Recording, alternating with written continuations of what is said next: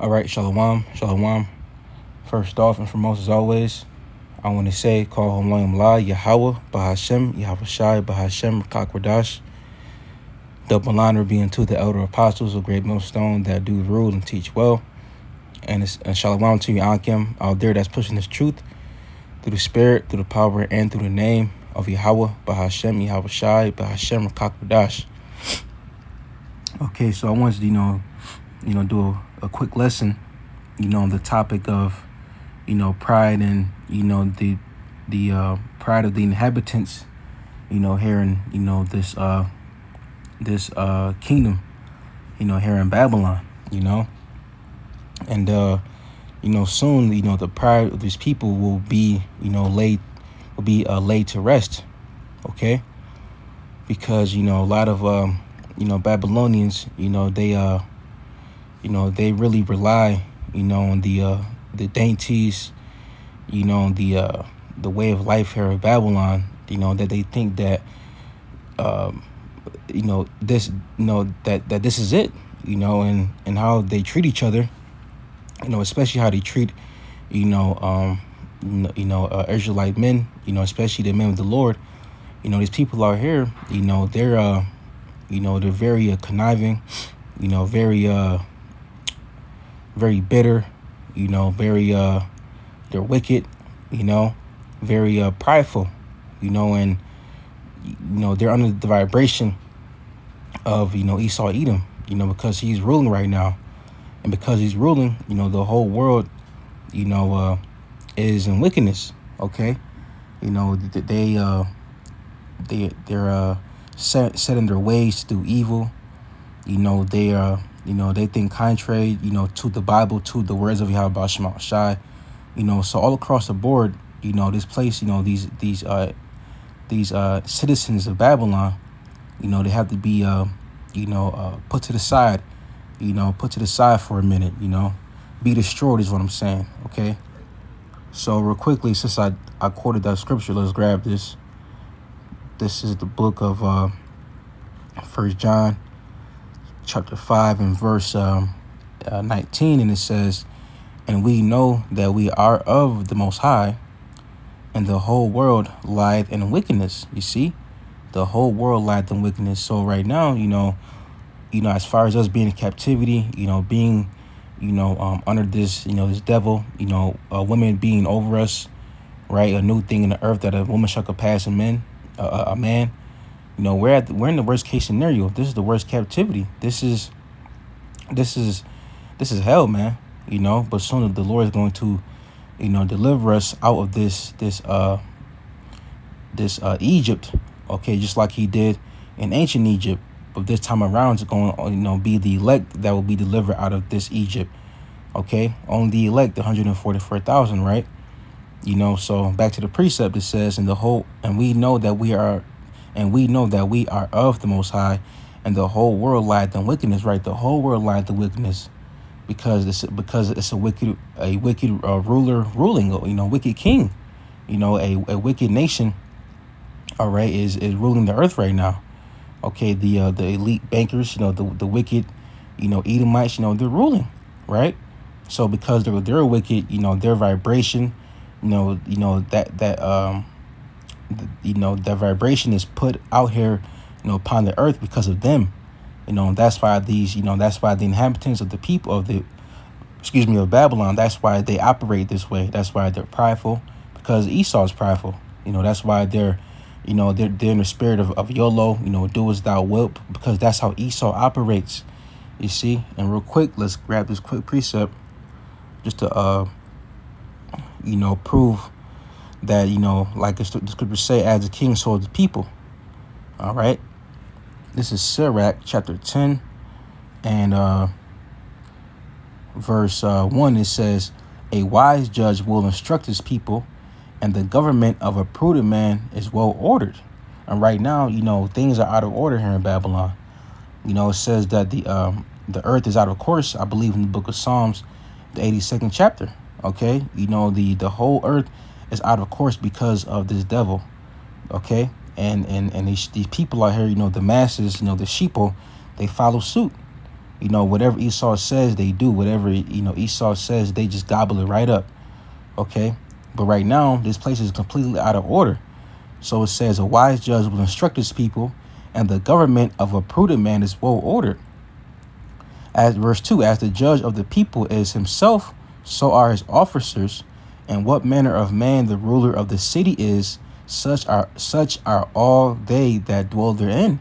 You see, so you know what we're witnessing right now is, you know, ultimately, you know, the fruit, you know, of Esau. You know, this is how he got the people. He's the reason why these people think how they think, you know, act how they act, speak how they speak, you know, do things that they do because of him.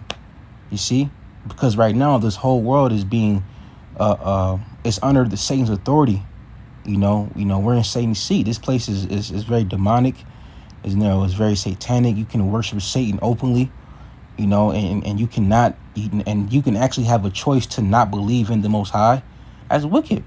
You see, but soon, you know, in our kingdom, you know, every nation is gonna, you know, worship Yahweh Shema Shai, you know, is gonna serve Yahweh Shema Shai, is gonna, you know, and then, you know, they're gonna, you know, serve us, you know, that, you know, they're gonna serve, you know, the Lord's people, you know, starting off with the elect. They're gonna serve us, okay, and then, you know, the whole world is gonna be in a very righteous vibration. You see, because right now, you know, people are mourning, people are, you know, in distress, you know, people are, you know, they know they're struggling right now. You know, they don't know when the next meal is going to be. Okay, Babylon, Americans are struggling. Okay, and why is that? Because of the wicked rulership. You see, if Esau was a well-ordered, you know, being, you know, he would, you know, do better unto his people. But guess what? He don't. Okay, even the two-time Edomites, you know, on ground level, you know, they're losing. Okay, the scriptures say, you know, who shall he be, you know, good to if he's not good to himself? Loosely paraphrasing it, you see. So, hey, man, we're in a worst case scenario, right? You know, we're in complete hell. Okay, and real quick, I did quote a scripture. All right, this is the book of Proverbs, 29 verse 2. It says, when the righteous are in authority, the people rejoice. Okay, right now, you know, nobody's rejoicing because guess what? We're not in authority, right? The elect, you know, we're not in authority right now. We're not in complete authority. All right, you know, and if we were, you know, it would be a whole different story. Nature itself would be singing, trees would be singing, right? You know, the people, they'll be satisfied. You know, they'll be content. But right now, they're not. You know, because they're stressed out under Esau's rulership, under Satan's authority. Okay. And it says, but when the wicked bear the rule, the people mourn, right? They're mourning. Okay. Now, but I believe when we go into that word people, all right, real quick, Proverbs 29 verse 2, that word people, when you go into a little deeper, it says, let's see here.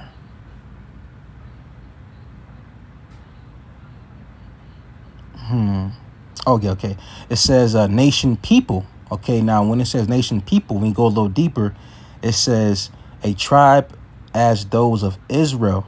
Okay, so when you look at it, you know, a little deeper, you know, you can say that people is Israel, Israelites. You see, you know, it says when the wicked bear rule, the people mourn. You can say that Israel mourns. And ultimately, you know, who's mourning right now? Who's signing crying? You know, the elect, right? Just as it says in the book of Ezekiel 9:4, right? Let's grab that real quick.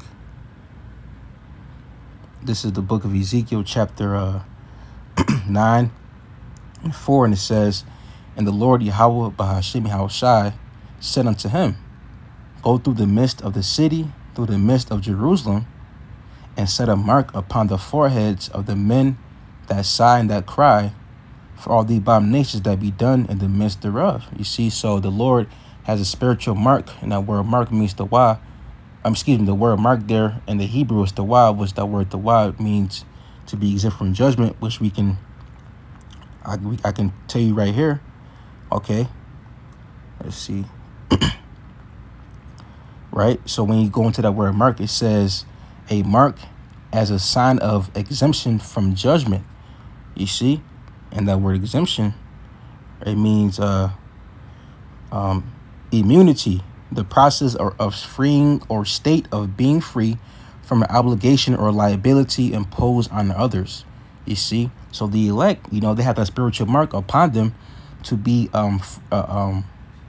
exempt from judgment, to be freed from any impending doom, because they're sighing and crying, because they're crying out to Yahweh Shema Shai about these people out here, the wickedness, their pride, and it's a lot here for going off the topic a little bit, but sometimes you may have the spirit just be rolling, and you got to just go what the spirit gives you, right? So sometimes you may have a lesson within a lesson, right? So the elect are sighing and crying about these people out here, the wickedness, the corrupt, Edomite government, us being in hell, us being in captivity, all right? But we know that we're going to get delivered, you see? And just like in ancient Egypt, when the Lord, heard our cries, what did he do? He heard us and delivered us. He remembered his covenant that he made with us, you see? So how much more in today's time in this new Egypt, okay? What makes any other kingdom different? That, the Lord, if the Lord can deliver us before, it don't make a difference now, you see? The only thing that's different is, the year and, society, if you know what I mean, like, the technology and things like that. But hey, it's no different, man. The Lord's going to deliver us. Okay, that's prophecy. Okay, but ultimately, I want back to the topic of these people, being prideful, man, because here it is, we're in captivity, we're signing crime, but yet people are still out here being wicked, committing adultery, being Satanists, being transformers out here, right? And nobody's speaking about that, and nobody is,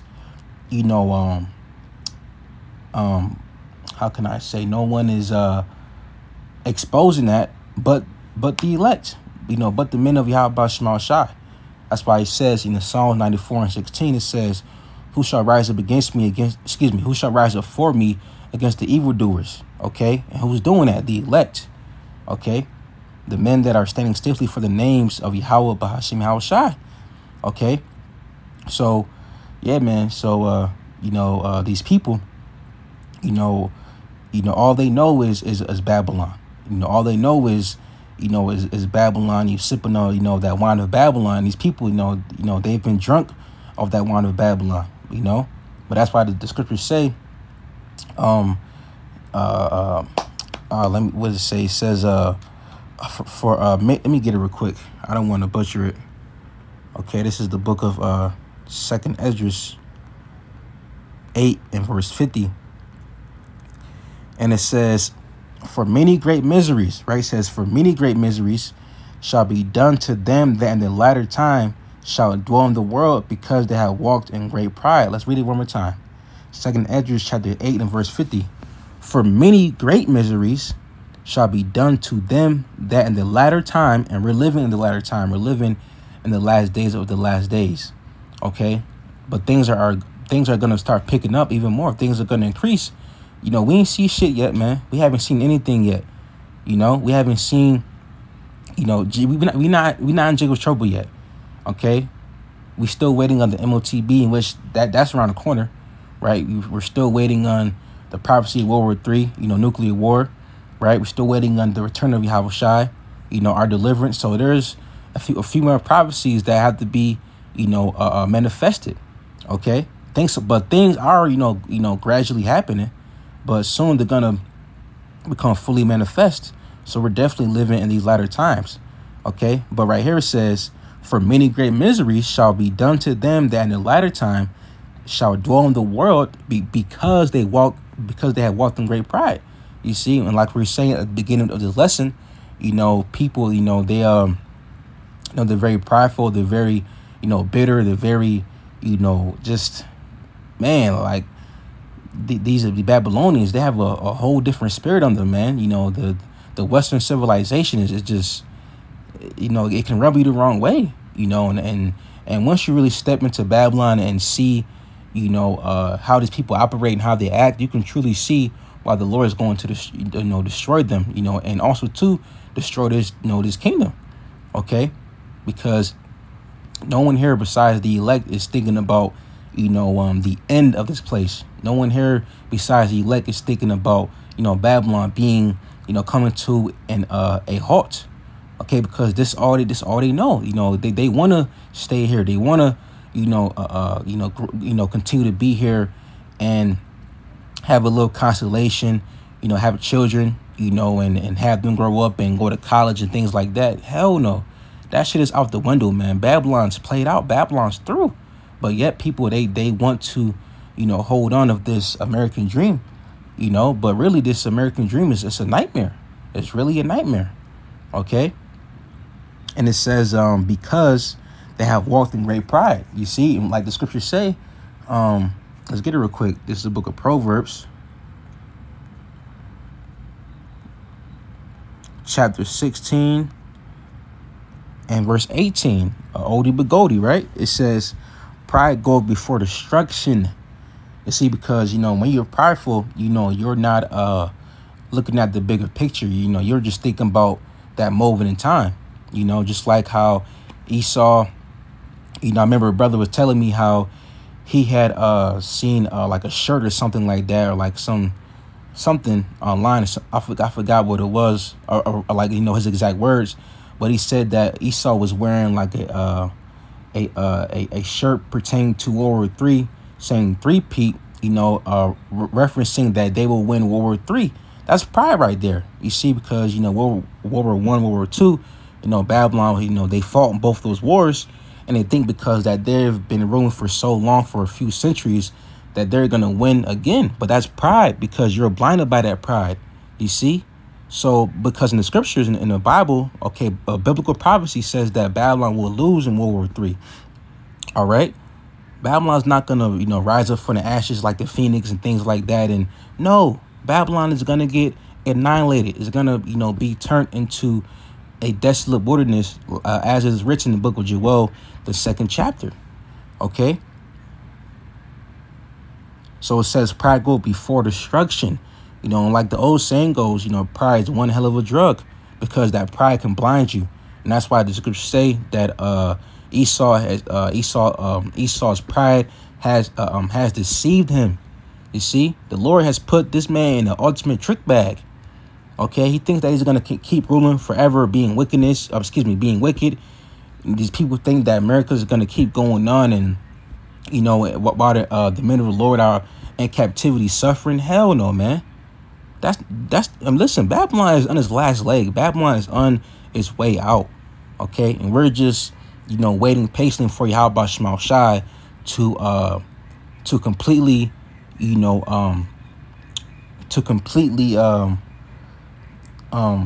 terminate Babylon. As the scriptures say, this place is gonna get brought down low. It's gonna get brought down low, man. All right, and it says, in a haughty spirit before a fall. You see, right? A haughty spirit before a fall.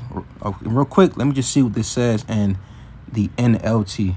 All right, this is Proverbs chapter 16 and verse 18, the NLT, and it says, pride goes before destruction, and haughtiness before a fall. Okay, now the word haughty or haughtiness, okay, it says the appearance of or quality of being arrogantly superior and disdainful.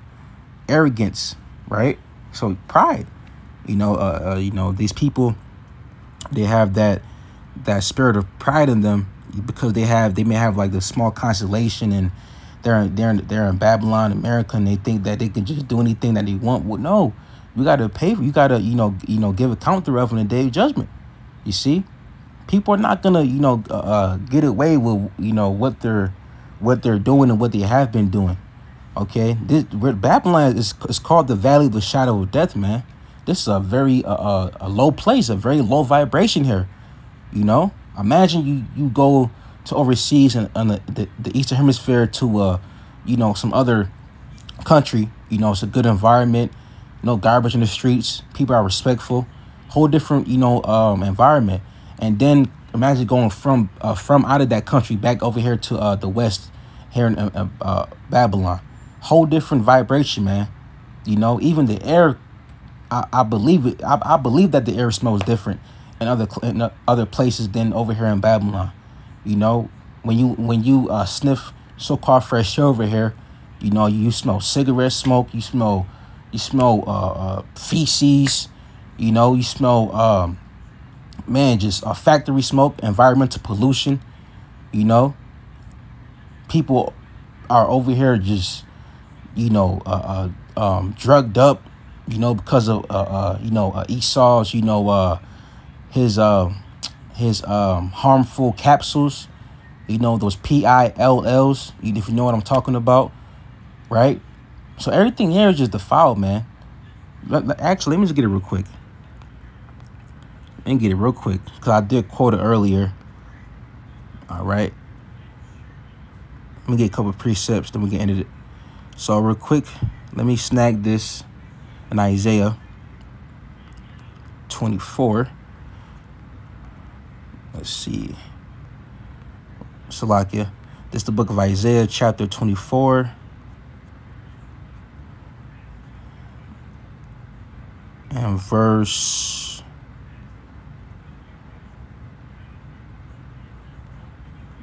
Let's see, Lord, so I can find it.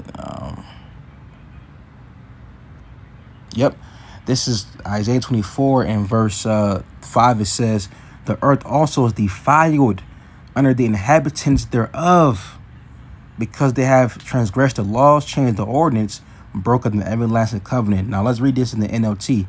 Isaiah 24 and verse 5, it says, the earth suffers for the sins of his people, for they have twisted the Most High's instructions, violated his laws, and broken his everlasting covenant. You see, and that's right now. Okay, this place I've never seen. Now, of course, you know, evenness and wickedness has been here around for a minute, right? But I've never seen it in my days of living here on earth, right? I've never seen it as bad as it is now. You know, women are just, you know, they're very skimpy and very, you know, out of order.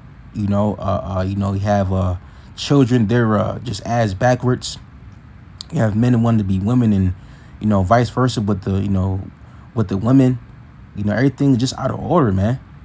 Everything's defiled. Everything here is. And next, real quick, let's look up this word defiled and see what this word means, the blue letter Bible. Okay, now look it up. The word here is Strong's H 2610. Chanef. Chanef. It is kanef. And that word, it says to be profaned, but defiled, polluted, to be corrupt, to be godless, right? And that's all the attributes, or should I say that's all, you know, the words that sums up Babylon in a nutshell. This place is polluted, it's defiled, it's profane, is definitely godless. Okay, because when you go to real quick, when you go to when you go to the book of Hosea, right? Now the context is talking about, you know, the children of Israel, but this can apply to today, to, you know, what we see here in Babylon, right? So this Hosea 4:1, it says, hear the word of the Lord, Yahweh Shema Shai, ye children of Israel, right? Because the word is meant for the Israelites, right? You know, the scriptures, the Bible, you know, this is for you, right? But not only the elect is going to take heed and repent to Yahweh Shema Shai, but the rest of Jakes, you know, they're going to die off. Now, of course, they're going to come back in the kingdom, you know, and the right spirit, you know, with the new covenant in their inward parts, but they're going to have to go through some horrible judgment before they can taste that sweet, right? So it says, ye children of Israel, for the Lord Yahweh Shema Shai had the controversy with the inhabitants of the land. All right. Now the word controversy, we go into this word real quick. The word here for controversy. Strong's H 7379. Riv. And second entry, Riv. And third entry, Riv. Okay, so the word there for controversy in the Greek, or in the right here, the Hebrew is saying Reeb, so that's probably a little off, but It says the meaning is strife, dispute, or a case at law, a quarrel, contention. You see, so the Lord Yahweh Shema Shai has a contention with the inhabitants, right? Because just look at it today. People like I said earlier, people are just in a do as thou wilt spirit. They think that this place is going to keep going on. They don't care about you serving Yahweh Shema Shai and you suffering, doing your best to serve the Lord, right? Fighting a good fight of faith, the spiritual war that you're in. And nobody, knows about that. They're just about their own. They're not about, they don't know that prophecy is gonna, is happening right in their lifetime. They don't care about Yahweh Shema Shai. You see, they're all about their, themselves. You see, their minds are not fixated on Yahweh Shema Shai. And it says, especially our people, man. And it says, the Lord Yahweh Shema Shai, the controversy with the inhabitants of the land, because there was no truth, right? This place is definitely no truth. Before I came into the truth, I was deceived my whole life. Esau's, school system, people that you knew in your life, you thought they were loyal to you, but they weren't, so, man, this place is cutthroat, man. It says no truth, no mercy, definitely no mercy here, nor knowledge of the Most High in the land. And what did we read back in Isaiah 24 and 5? The word defiled goes into the word godless. You see, so there's no inkling of Yahweh Shema Shai in Babylon except for the men of Yahweh Shema Shai that's pushing the prophecy, preaching in the name of Yahweh Shema Shai, Basharim Hakodash. You see, that's the only knowledge that is of the Lord out here. Besides that, everybody's through. Everybody's spiritually dead. You see, so this place is defiled. Everything here is upside down. Everything here, is not right. It's very discombobulated. Okay, and that's why, like I said earlier, I'm gonna grab this Psalms 82 and verse 6. Verse 5, and it says, "They know not, neither would they understand. They walk on in darkness," right? That gross darkness. People out here, they're under that the spells and that leaves has them to be ignorant. They're very ignorant to what's going on around them, very oblivious. So they're in that gross darkness, and when you are in the dark, what does that mean? That means you can't see, you don't know what's around you, you don't know what's in front of you, behind you. So that's the mind of these people out here. They're just very, they're spiritually asleep, right? Especially our people. So it says they walk on in darkness, and it says all the foundations of the earth are out of course. Okay, now, real quick, I'm just curious to see what the word foundation means in the BLB. Okay, it doesn't give me a definition, just give me the same word, which is foundation. All right, let's look it up in Google. Right here it says foundation. The second meaning, it says an underlying basis or principle. You see, so all the ways of Yahweh Shema Shai, the principles of life, the natural human morals, that's out of course, man. That is out the window, especially in 2024 in Babylon. People don't act, they're not righteous. Just to, for lack of better words, people here are not righteous, man. That's why we continue to fight to be righteous, in a world that's that's wicked. Just like how Lot, real quick, let's grab this. Okay, this is 2 Peter 2 and verse 6. I'll start at verse 6 to verse 8, and it says, "And turn the cities of Sodom and Gomorrah into ashes, condemned them with their overthrow," right? Because that fire and brimstone that the Most High shot upon Sodom and Gomorrah, and also too upon the neighboring cities, that destroyed that place, right?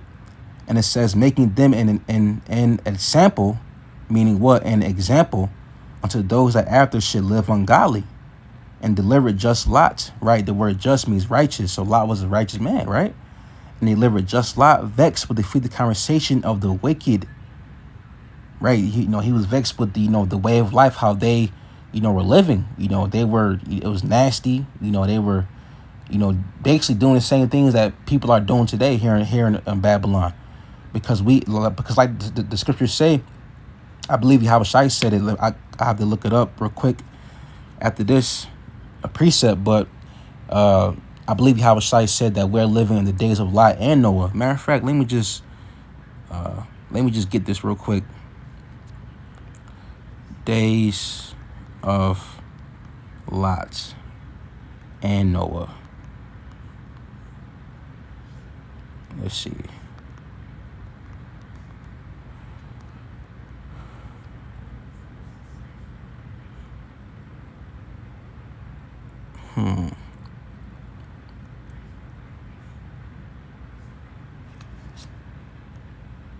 It's like days. Let's put in Noah. Okay, days of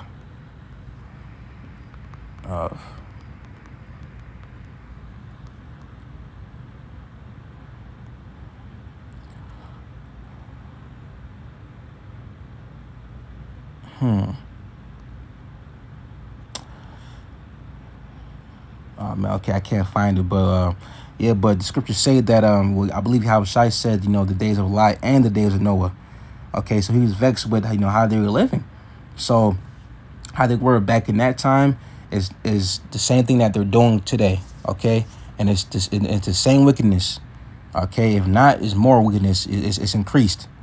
Okay, verse 8, and it says, for that righteous man dwelling among them, right? This righteous man, just like how we brought out early through the spirit, Ezekiel 9:4. We are signing and crying about the abominations that be done to Mr. Rev. So imagine how Lot felt, man. Excuse me. Imagine how Lot felt, because right here it says that he was vexed. He was. Let's look at this word mean real quick. I mean, the blue letter Bible, for the word vexed, it means to treat roughly, to oppress.